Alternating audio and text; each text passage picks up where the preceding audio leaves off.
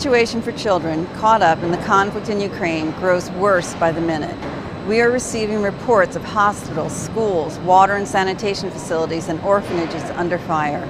Explosive weapons in populated areas and explosive remnants of war are real and present dangers for children in Ukraine. Children have been killed, children have been wounded, and children are being profoundly traumatized by the violence all around them. We appeal for a suspension of ongoing military operations in Ukraine.